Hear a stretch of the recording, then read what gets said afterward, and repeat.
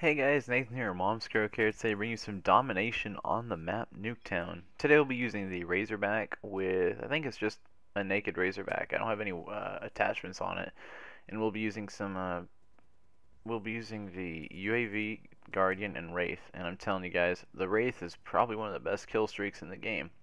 So anyways, today we're gonna be talking about two things. One is just a little rant I want to get out of the way. Um, I don't usually rant on this channel, but I don't like talking about Call of Duty things 24/7. I like to kind of mix it up, so there's variety in this channel. And the second thing we'll be talking about is my review over this game. Since this game is nearly 3 weeks old, I have lots and lots of good things to say about this game, and maybe just one bad thing, which could be fixed in the future. But uh, before I like to say anything, I'm gonna apologize to all my viewers. I haven't been uploading recently because I've been stressed and a bit upset lately. So I'm not gonna talk about it in this video, but I will talk about it in another video because I really just, I don't feel like ranting right now, and it's Thanksgiving, so you guys should have a good video to watch over Thanksgiving whenever you guys get bored or decide to surf my channel.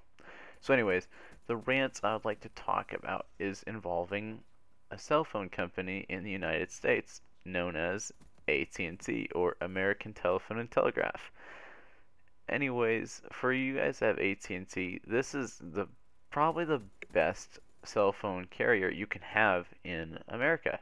They have the best coverage, the best data speeds. Personally, I've never ever hit a place where I've not had, service unless I was in school, which is a pretty cool thing. I went from my house to Minnesota, which is roughly 800 miles of highway, and didn't ever hit a dead zone. But one thing AT&T is not good at, on the other hand, is their customer support and their policies. They're like phone Nazis. You have to do everything through them. You have to do you have to do everything under their supervision. There's no third-party upgrade programs that you can go through without having to go through AT&T, and that makes me mad. And I'm not the person to get mad. I know I get mad over stupid things, but I think this is something worth getting mad because there's a lot of people out there that are affected by this, and they don't know it. So anyways, if you have an iPhone and you're wanting to upgrade to another iPhone, you can upgrade using AT&T Next, which honestly is, it's a good deal, but I don't like seeing my phone bill get, bigger. So I was like, hey, Apple has their own upgrade program. It's called the iPhone Upgrade Program. And basically, you can upgrade your phone every year or two, and you just pay it off monthly. Plus, you get Apple Care, which for all you guys that don't have an iPhone or use different phones, Apple Care is an insurance plan for your phone that allows you to replace it or get it fixed for relatively cheap instead of having to buy a new phone.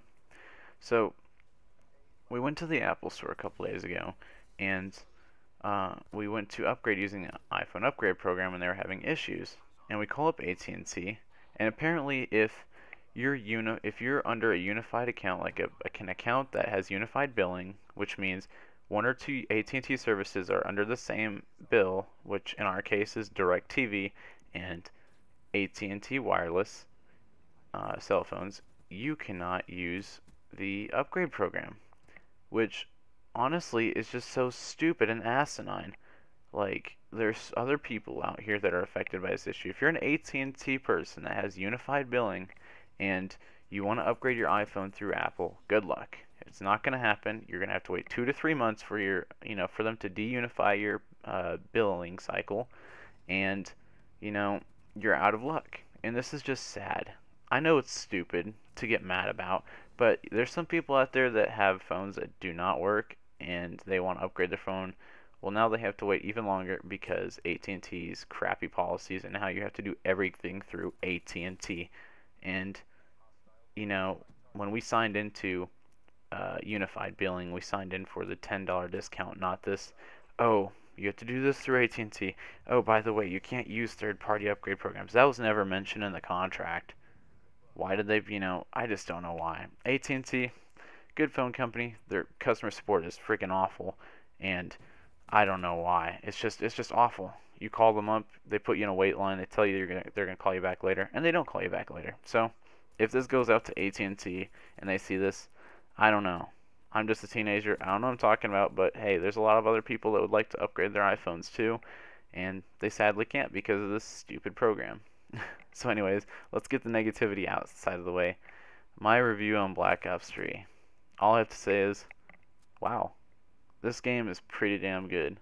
Treyarch did their best, and I love it. There's not one weapon that outclasses every weapon in the game.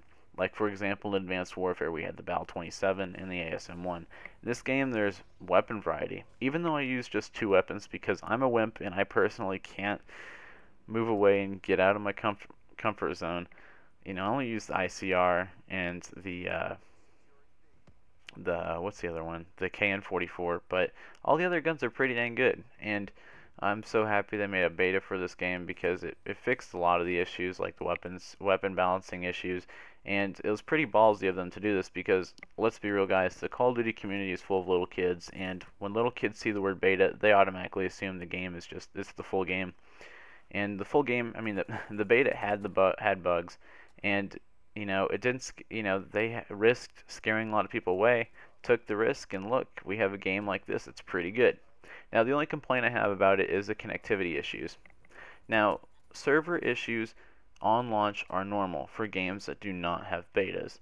Games that have betas, the beta's sole purpose is to test things, balance things, and prevent issues from happening on the launch day.